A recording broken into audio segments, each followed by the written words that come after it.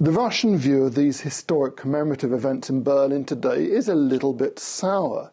The Ministry of Foreign Affairs spokeswoman Maria Zakharova said that, of course, Russia had always welcomed the vision of a united, peaceful, prosperous Europe without dividing lines, but they were still waiting to see that materialise in Europe 30 years after the fall of the wall. It had always been a Russian policy, and always would be, but they were still waiting, she said. Now that view perhaps seems a bit negative, but it's not only in Russia.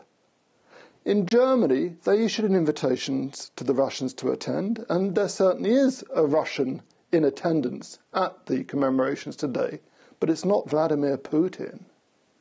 The view across Russia also reflects a general lack of interest and indeed knowledge about these historic events. A couple of polls found that as many as 1 in 4 Russian youngsters aged between 18 and 24 had never even heard of the fall of the wall, and up to a fifth of 24 to 39-year-olds were similarly ignorant.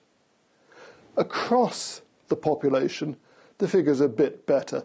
88% are aware of the fall of the wall, although a lot fewer know why it was built and exactly when. Generally speaking, people are fairly positive about the fall of the Berlin Wall, with 43% of Russians saying they see it as a positive event, although that figure does drop to only 30% of those 18 to 24-year-olds.